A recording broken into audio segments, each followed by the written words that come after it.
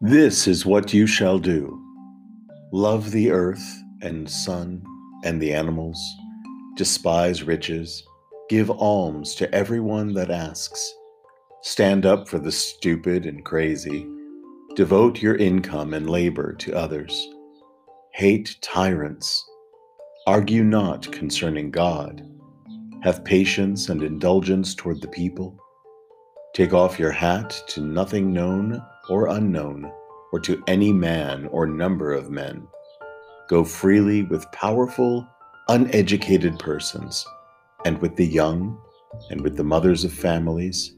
Read these leaves in the open air every season of every year of your life. Re-examine all you have been told at school or church or in any book.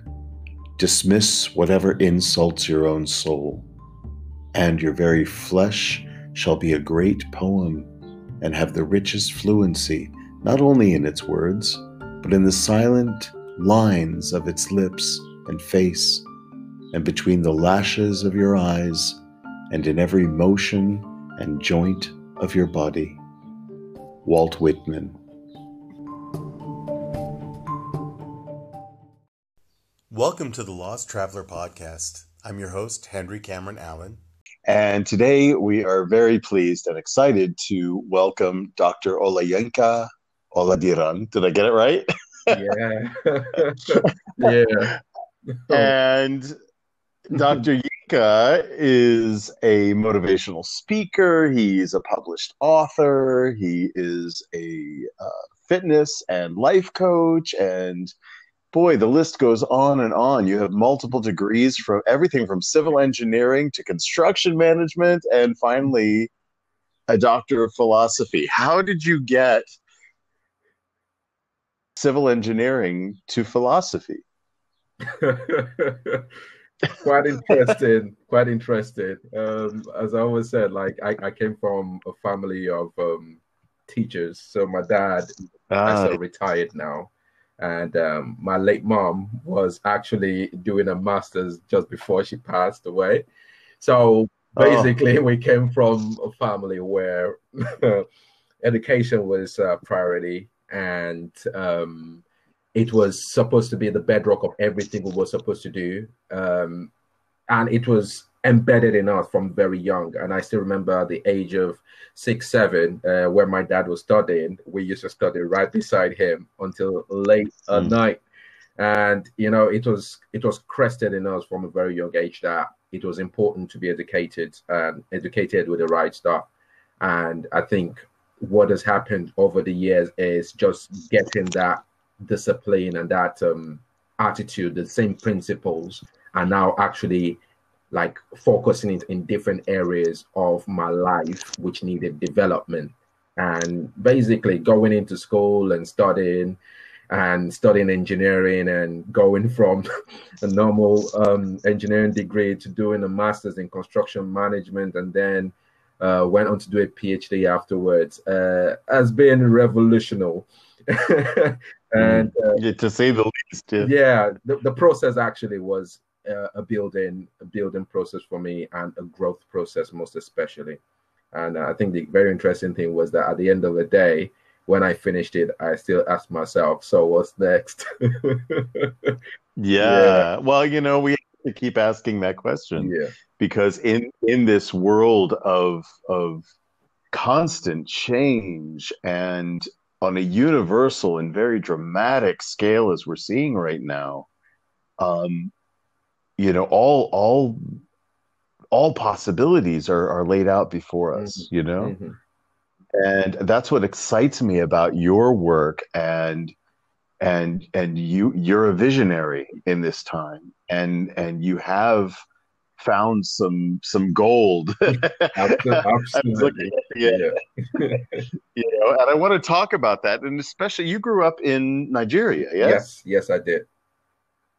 And was it a large city, or was it a smaller community? What was your Large family? I think I'll start from when I was basically I was born in the United Kingdom in Birmingham. Yeah. Yeah, so my dad used to be here. Uh-huh. Yeah, well, all of us we used to we were all here, and Yeah. so we moved that back to Nigeria in the early 80s, and now Okay. established there. My dad was a lecturer, and so he moved after some time to the northern part, kind of like the middle belt. It's called Niger State.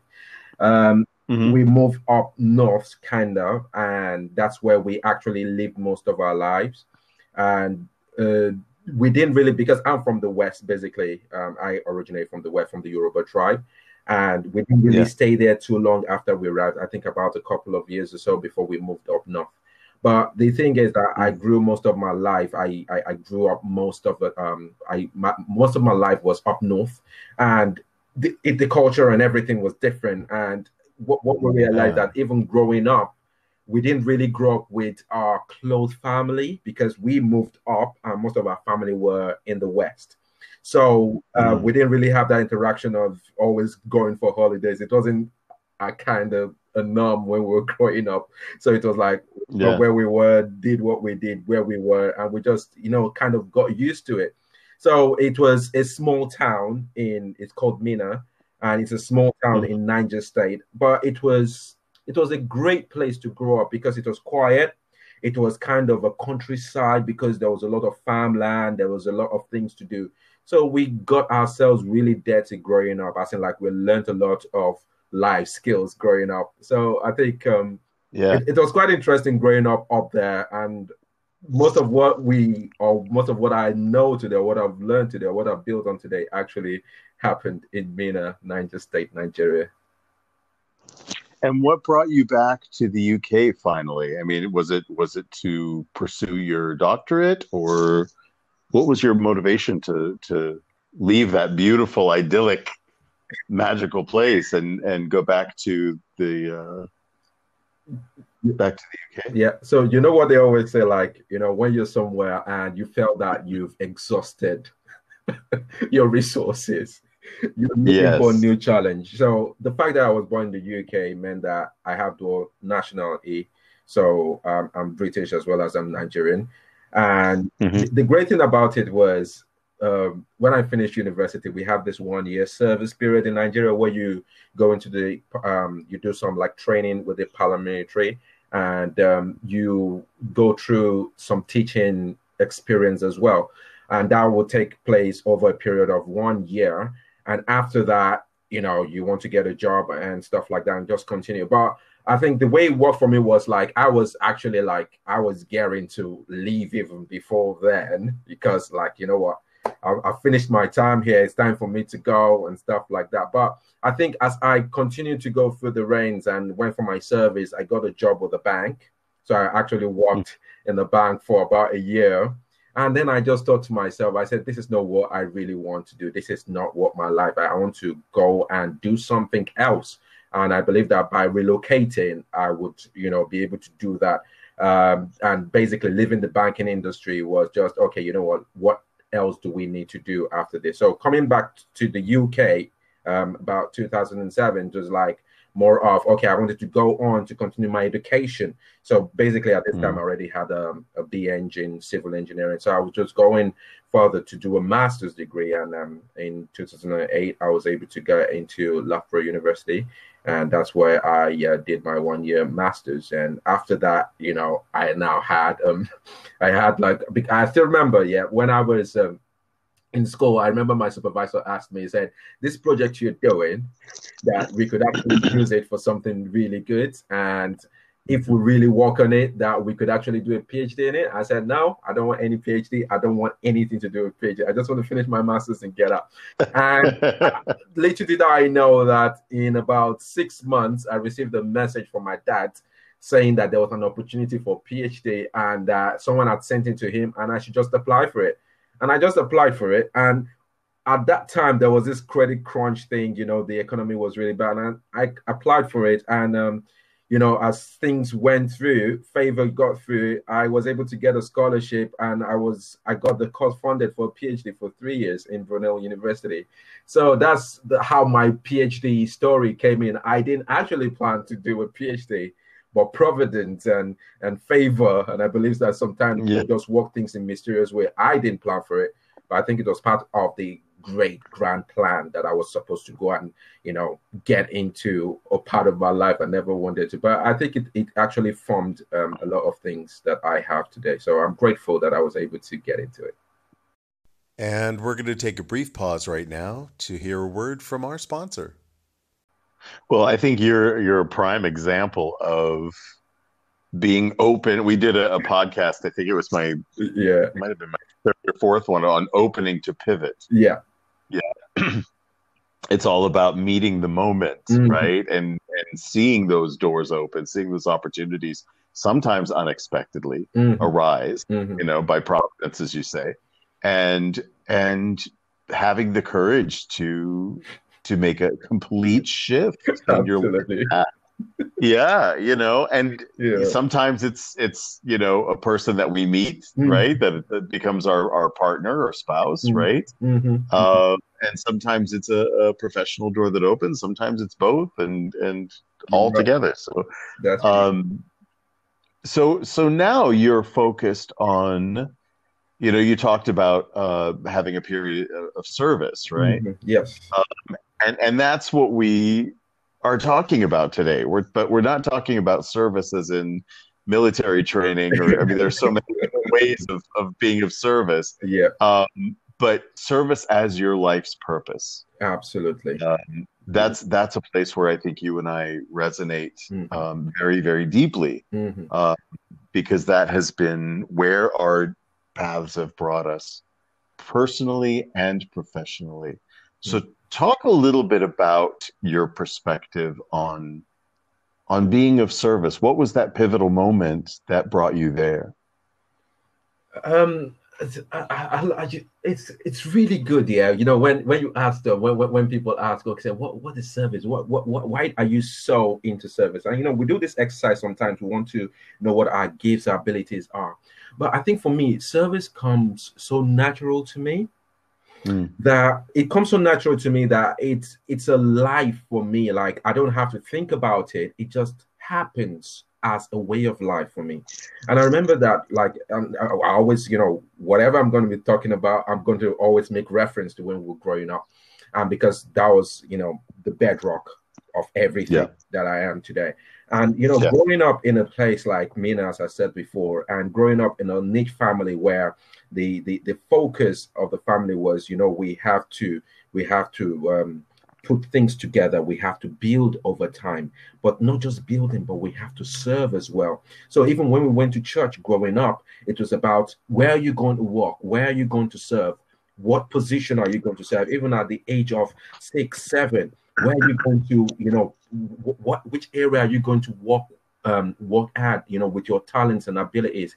So that was already ingrained in us as we're growing up. So by the time we got much more matured, we were now taking responsibilities, and those responsibilities actually were like training ground for us. So this responsibility was like, you have to serve. So when you go, you have to write a report, you have to read the report for people to understand what you did the last week. Then you don't just leave it at that. Then you have to take minutes, and then you have to. So that was a way of serving people with information. And so learning all those things growing up, and then you have to be in front. You have to tell people, you have to give people instructions on what to do and how to do it. That was another way of service. So leadership, service, everything just coming together. But I think for me, service makes more sense in a way that it just becomes a way of life, not something that someone forces you to do. Now, when someone is forcing you to do it, you might not get the fulfillment. But for me, the fulfillment I get from service is actually the reaction I get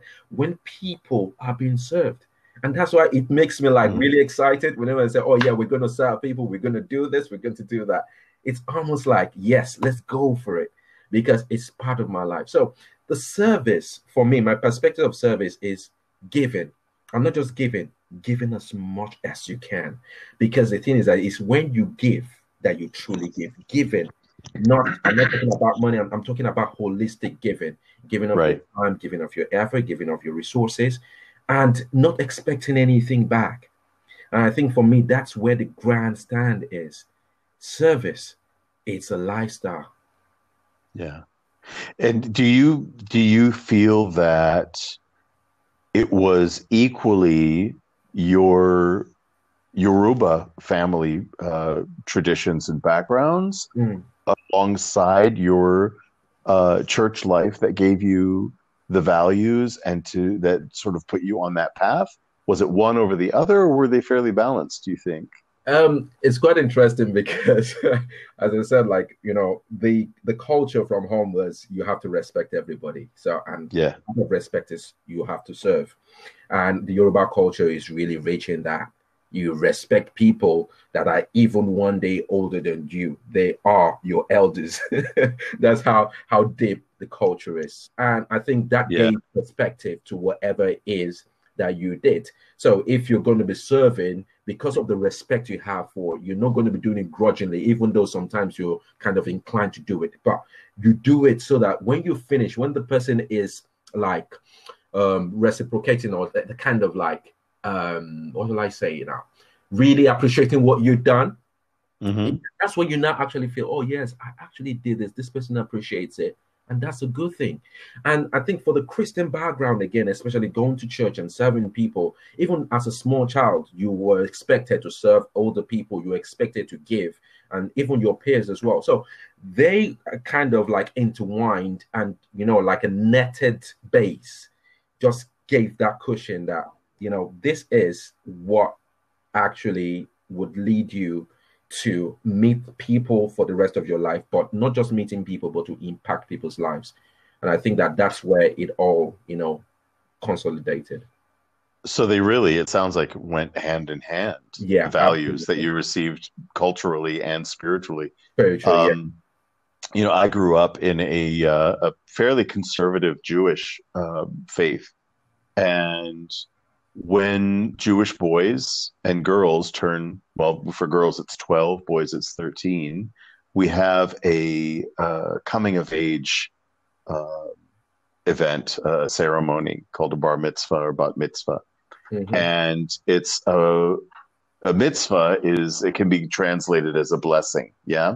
Okay. And Good. so it's really a crossing of the threshold Mm. and has so much to do with service.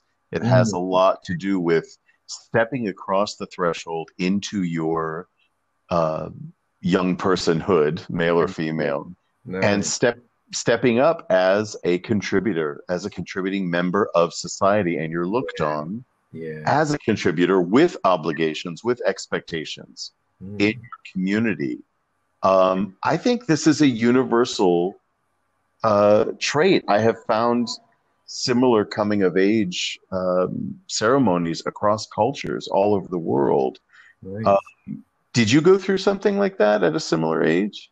Yeah, I think for you it might be quite different because you moved around a lot. For myself and my family, we didn't really move like that. We were kind Hmm. of more stationary around. So I think we were we learned so much about the culture from home. I think the culture from home was really strong. I think that was really, really strong. And that Yeah. actually like almost like it fed into everything that we did. So you're going out, and you know that when you're going out, there's a particular way you have to behave, because if you behave contrary to what you expected, there's going Yeah. to be trouble. So Yeah. you kind of like unconsciously informed about how you behave outside, how you talk Mm. to people, because if you don't talk to them properly, it's going to come back to you. So it's going to not just come back to you, it's going to come back to your parents, and then you Mm. get whatever comes from there. But it was more of really understanding what the basic principle of what living is. And I think that now this is where it actually cut across culture and spirituality, where, as you said, now this is almost like a life principle. Yeah. And even though I didn't have this cross culture, because yeah, we lived in the north, which was quite different from the Yoruba culture, but in a way kind of similar because they too had the same kind of principles. So it wasn't kind of different how they did it. I think the dynamics of how they did it, the patterns of how they did it was different, but the principle was the same. So kind of whether you go to the east, whether you went to the west or to the north, they had a principle of respect, and that respect fed into service. And basically, knowing that you respect someone, you serve them at that level. And I think it was just normal to us at that time that we did that. So I think that's how I see it. Even though I didn't really move around, I think it was all like coming towards me. It was coming towards us. It was like coming from the outside and coming inside, but everything was like kind of the same principle leaving. Did the expectations change at a certain age, like in a certain age group? Like when you're 5, Yeah, there are expectations, and there's a cultural sort of teaching at that level, at an age appropriate level, about respecting elders, which again I think is very universal. And we'll be right back right after this.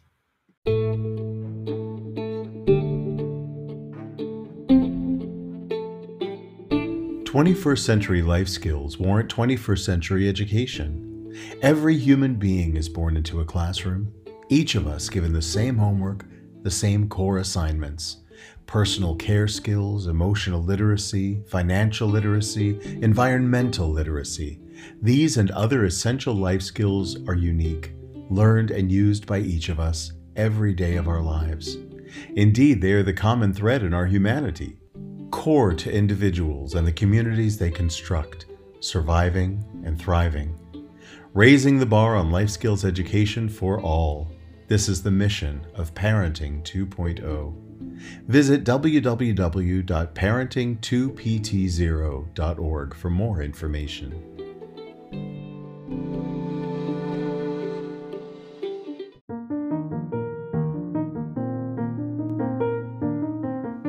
Your generous sponsorship and individual support of the Lost Traveler podcast benefits the Lost Travelers Club, a charitable project under the fiscal sponsorship of United Charitable, a nonprofit 501c3 organization. The Lost Travelers Club focuses primarily on the needs of parents who have outlived their beloved children. We recently launched our new Brain Candy Project wing, providing art supplies to children still struggling with critical or terminal health-related conditions. We hope to raise enough funds to launch Brain Candy, an arts and literature magazine created by and for these young people. Find out more at www.braincandy.online. Thank you. And I know you have spoken to a lot of youth, in your time, a lot of schools, a lot of students. Is there a certain age, like an identified age shift in the expectations? I think it would vary as you get older, and the variable basically is because you get older, you should be more matured, and you have more capacity to influence. And because you have that, you now have more responsibility to carry out this level of, impact at a higher level. So a 7-year-old child is expected to do, okay, yeah, you respect people, you do that. But by the time you start getting to 10 to 11 to 12, basically to 13, now you're not just going to judge the rest of it, but then this is how you're not just going to be affecting those ahead of you. You now have to start affecting those people coming behind you. And that's why it's almost like, you shouldn't be doing that because there are people watching you. So that's where this idea that whatever you do, there's someone always watching you. And, growing up in a family of, 5 children, like, I had an elder brother and I have like 3 younger brothers. And basically, it was almost like whatever you do, they are watching you and they are going to emulate it as you move along. So you have to be careful. And I know that, yes, it wasn't almost like, yeah, you were doing all that, but that consciousness was there that whatever you do or whatever you did, there was someone always watching you. So that put everything into perspective. So the older you got, the more responsibility you had to actually, keep the mantra. And there was kind of a flow, it sounds like. Exactly, that there absolutely. wasn't a specific like ceremony or coming of age saying, we now recognize that you have crossed the threat. You know it, and you're lucky exactly. because you had both. You could look up to your older brother, right? Your eyes were on him, and your younger siblings were looking to you. And I'm so glad we're talking about this because we in mentoring youth, it's a very important message that gets missed a lot today. And this is not just in the US. I'm sure it's not just in Africa, but it is all over the world where we have stopped at large giving that message to young people that you are empowered to model for those coming up behind you. And when you are aware, when you're made aware by your mentors and your teachers and your leaders in your community that younger eyes are upon you, you carry yourself differently, don't you? That's right. That's a very, very powerful thing. And I know for me, that knowledge influenced me as a father as well. How has that journey impacted you in your parenting? How old is your son? He's 5 years old. See. Yeah. I think it's when he came, I knew something different happened, and I said, this is what I always say. I said, for everything that happens in my life, for everything there's a part and there's a path. And I know that, that's why I always connect to the divine, like, you know what, I need instruction, I need guidance. Sometimes I do foolish things, I do stupid things, but I need wisdom to do things right. And I say this sometimes because I said, when my son came in and he started growing up, I started seeing a lot of things in him. And I said, wow, he came for a reason. He came to teach me how to live. And when I saw, like, basically, sometimes you want to get angry, but then you have to control yourself. And then sometimes you want to say some things, but then you have to think about what you're saying. And sometimes you just see what he does. And you just look at it and you say, wow, this boy came to planet Earth to teach me things I had missed a long time ago. And it honestly, it blows my mind. And, maybe, people say it differently, but I see children as teachers. Because there's so many things that we, as growing up, kind of like have, I would not say unconscious, but kind of unconsciously just left behind and say, okay, yeah, I don't think I can do that. But these children now coming and they show us a part that you could actually do this and you're fine. You could actually, like, play with your child and see him giggle and giggle back at him and, like, just feel that flow without thinking, oh, why am I doing this? Or I'm saying, it's just the connection that you now feel is just reminiscent of a father and a son. So, like, my father and myself, or like myself and my son, the connection that we build and the bond. And that's why I say it's very important that one realizes this, that our children, they teach us so much, but we need to be attentive, because sometimes we want to just, oh yeah, I know how to do this, but relax and just listen and observe. And you see that there's a lot of wisdom in what we get from them.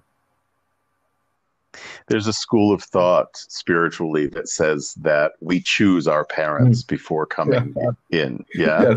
Not only for what they have to teach us, but what we can teach them in this lifetime, And I certainly discovered that with my son. And we're talking about service. We're talking about service as your life's purpose.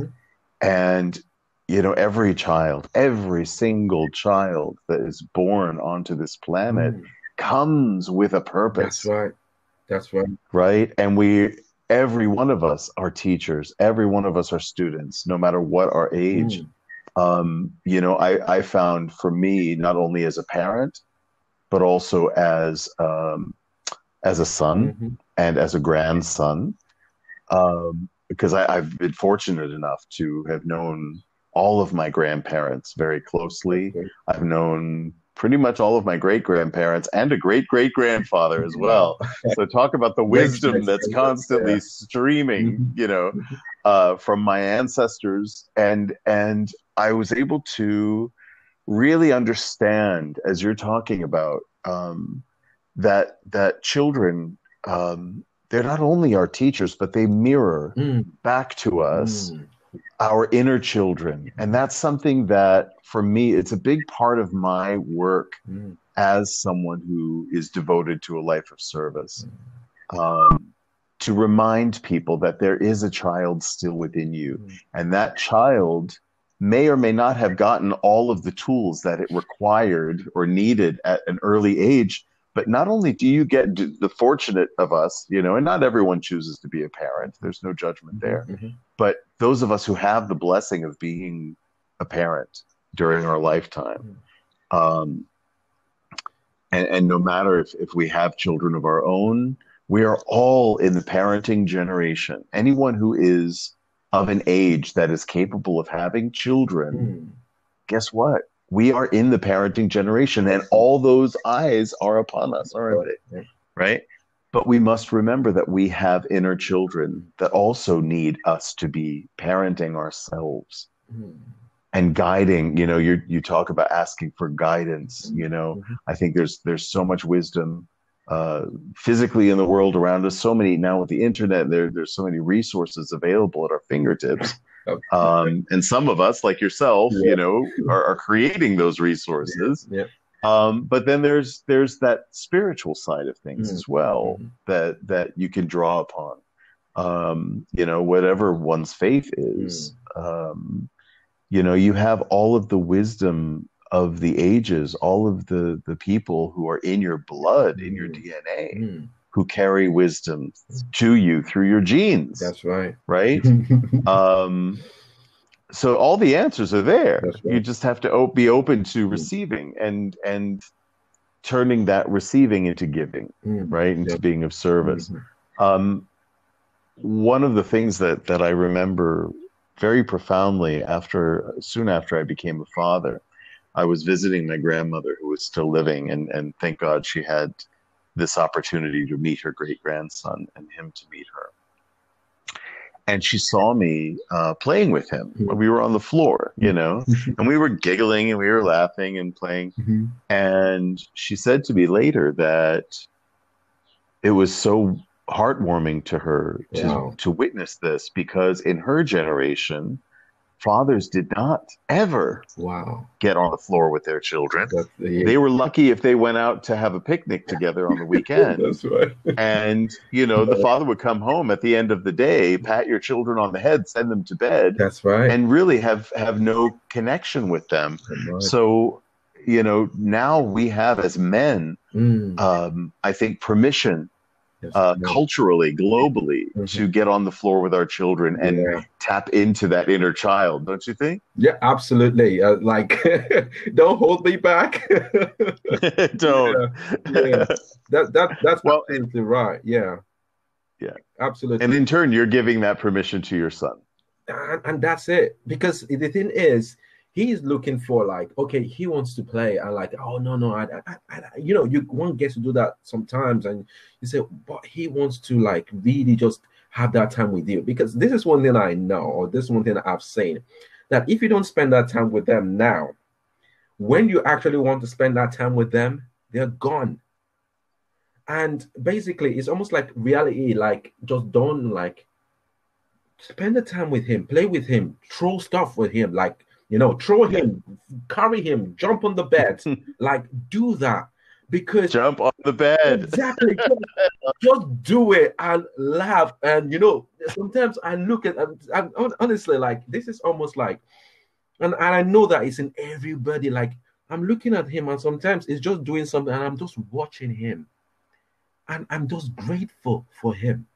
And that thing in itself, I said, you know what? what would you give to make sure that this boy is happy? And yeah, you have to give like the discipline. You have to make sure you discipline. You have to make sure there are times when you will laugh. There are times that you have to correct and stuff like that.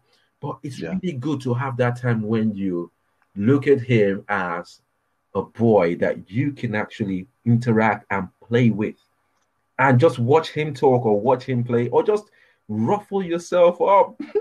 And it's just it's great, honestly. And whoever wants to try it, all you just need to do is just get down with them and they will teach you so much.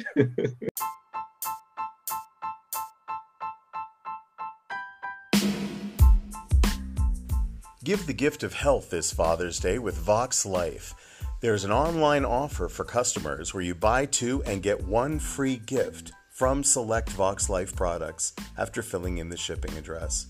The offer is valid from June 5th to June 21st, and 5 lucky customers will win a free Apple iPad mini. Go ahead and check it out. The neuropath to faster wellness starts with Vox Life. Go to dianedinkmeyer.voxlife.com. That's dianedinkmeyer.voxlife.com. You'll be glad you did.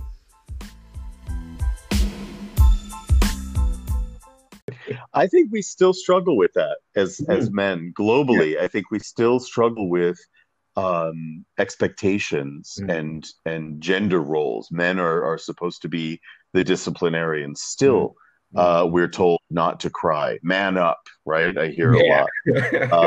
What does that mean? What does that even mean? But this sort of expectation to not be sensitive, to not cry and express our emotions. It's seen in very many places as a sign of weakness. That's right. I don't see it that way. I see it as a sign of strength. Neither do I. Yeah. And so that's a big part of this conversation, I think, being of service as a life's purpose. I think that we have this opportunity to be authentic, right? As not only as men, but as human beings, fully, right? Whole human beings, be authentically ourselves. That's right. And anyone who is a witness, that automatically and effortlessly has permission to do the same and is empowered to do the same. Talk a little bit about that, because you're in the business, literally, of empowering people. Right. And transforming or guiding people, giving tools to transform lives, right? One life, physically, mentally, spiritually, even. Yeah. Right. That's part of that holistic. Talk a little bit more about that. What moves you to do that? I want to say this, and I want to say it very clearly. Like, it's an awesome responsibility. Awesome. Yeah, because it's when and it's interesting. Like, this time, like maybe 5-6 years ago, I'd not really discovered that in clear terms. I was still okay. Yeah, this is what I need to do. I finished my PhD at the time. I felt that now we're now going to consultancy. We now start building up this thing, and I started working as a data analyst with a company, but then that's when it now like hit me like, is this what you're going to be doing for the rest of your life with what you have? And I think sometimes the problem is that we don't ask ourselves the right questions. We don't ask ourselves empowering questions. Because it was when I started asking myself empowering questions, and do you just want to just sit and that's what you're going to be doing? I know this is part of service, but this is not you service. Like you service. This is not you, Yinka. This is not what you're supposed to be doing. What are you supposed to be doing? And I think for me, this is where that light bulb now came. And I went on the search. And when I went on the search, I took 2 days off, no contact with him. He said, I just by myself. What am I really supposed to be doing? Why am I supposed to be doing this? Because until you know the reason why you're doing something, you will just sit down there and just say, oh, you know what? I don't think that's for me. Once you understand the reason why, nothing stops you. And I know this guy, I love him. Yeah, he's called Paul the Preacher, but he was known as Paul the Slayer. He said in one of the chapters in the Bible, he said, I am obligated. And so no matter what happened to him, whether I was stoned, whether I was beaten, whether I was shipwrecked, he said, I am obligated. And no matter what comes, I have a passion for this. And the thing is that without the right without obligation, without purpose, without passion, you would just withdraw because the challenges will always be there. So life of service has always been there, but now you have to take it on a global level. You don't just say, okay, yeah, I serve and everything. See, there's a reason why I moved from Nigeria to the UK. There's a reason why I took those 2 days off, because it was time for me to show up. Most people live in quiet desperation and just waiting for something to just happen. No, I know that I was built to make things happen. And if I know that I have an obligation to show up, and if I must show up, I must be, not do. And those are the things that now start coming to my mind. So if I must serve people, I must be service so that I could serve. I could serve because I am being. It now becomes something that is continuous, not something that is stationary. And so for me, like as a transformation coach, I have an obligation, to impact people, not just with knowledge, but also with the right tools to help them achieve the things they want to. Creating a platform where people now start getting more aware of what their health and the impact it will have to their life. It's a big responsibility, but then, with responsibility comes great resources. So basically, you must have those resources to be able to impact. So you study, you read, you research, you read, you watch, you do a lot of things. So for me, that has just been my life now. I have to read, I have to compare, I have to analyze. So this is where my background of research has now come in. And you see, that's why I say sometimes we go in through some learning process, some school of thought, so that we can learn. So by gathering all this information, I'm now able to inform people. I'm now more informed so that I can inform people better. And the better I inform people, the better the transformation it's going to happen. So my life of service is all encompassing. It's holistic. I have to be doing something on a regular basis to make sure that the service I give is quality service and is of standard. And no one is telling me to do this. I give myself that obligation. So basically, it's a requirement from me. I require that for myself. Yeah. And that's the reason why I wake up at 3:30 in the morning or 4 o'clock in the night and I start my day, because I know that whilst people are sleeping, I have to be working so that when they show up and they're asking questions or they're asking for directions, I'm able to impact them. And I love this book from the book of Proverbs. I love it so much. It says, wisdom is the principal thing. Therefore, get wisdom. And once you're getting wisdom, get some understanding with it. That perfect. So whatever we do, we need wisdom. Even though you have the right amount of knowledge, even though you understand it, but you need the wisdom to be able to apply that. That is part of service. So bringing all of these things together, it's just like, you know what?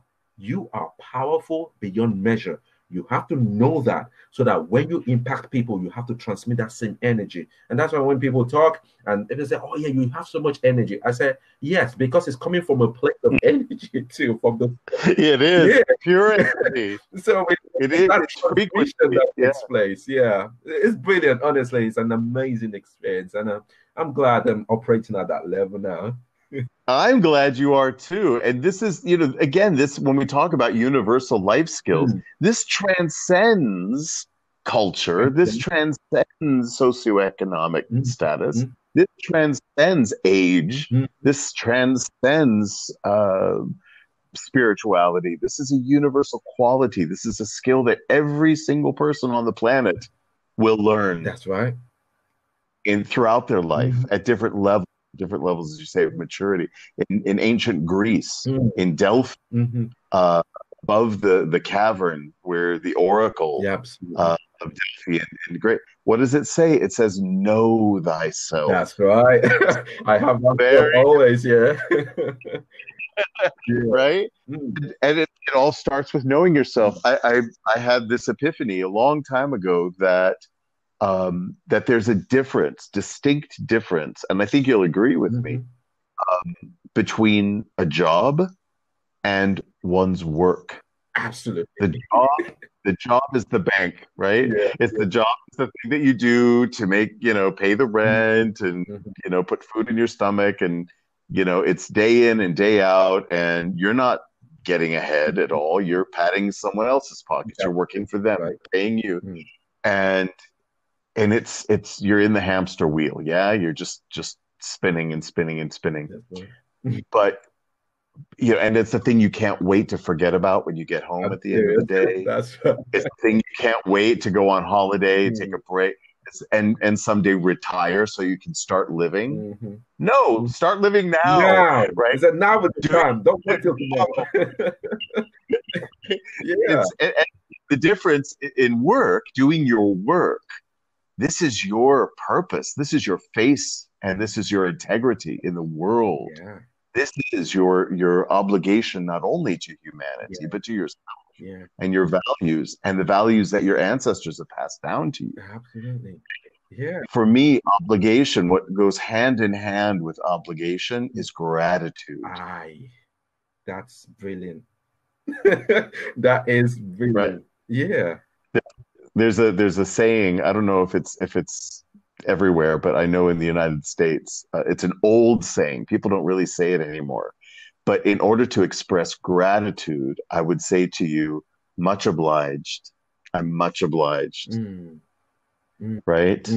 I can say to you that I'm much obliged that you took the time and energy to come and join me on my podcast today. And that means that I'm obligated to you. We have this connection now, and there with that comes obligation. There's a responsibility, but really it's wrapped in a cloak of gratitude. And so as we're coming to the end of this amazing session, I know it's gone so fast. I was just watching the time. I said, "Wow!" You have to come back. You're totally gonna have to come back. We have so much more to talk about. Yeah. Give our listeners three main takeaways that you want them to leave this episode with. Right. Universal, and as always say, number one, why are you here? That's a question. Why are you here? Number two, what are you supposed to do? Number three, who are you supposed to do that to, or who is supposed to benefit from what you do? So first of all, why are you here? This is where you go for a search. You have to search. You have to know that. Once you discover that, you now go into, what will I do with what I have? What do I have? Your gifts, your abilities, and all these different things that come together, the skills that you've learned because of that. Then number three, who do I serve? Who am I supposed to serve? Once these three come in, I'm telling you, that's a powerhouse. And I always tell people, if you don't know who you are, if you don't know why you're here, if you don't know what you need to do, you'll do anything that anyone asks you to do. But once you know that, you just ignite. And I always tell people, you're dynamite once you discover it. And for me, that's what keeps me going. That's what gives me the energy. That's what makes me Yinka. Dr. Yinka. Thank you. Who wrote the book on finding life, the treasure of a life with a purpose. Absolutely. Yes, I found it. Yes, I found it. Listeners, if you go to into the episode description, at the bottom there are links to the book. Yes, I found it. Discover the treasure of a life with a purpose. And also links to Get Fit with Yinka on Instagram. That's right. Get Fit with Yinka on YouTube. And you're brand new, and congratulations. Thank you so much. Thank you. MindFitnessBase. It's available on both Apple and Android. Yes. So it's still coming up on Android. We're still working on that, but it's available right now on Apple. I'll be updating. Oh, okay. It's available now on Apple, but the Android is still available on Android too. Yeah. Great. Well, best of luck with that. Many blessings to you and your family. I really appreciate that. Thank you so much, and we'll definitely be seeing you again. Thank you so much. I appreciate that. Thank you.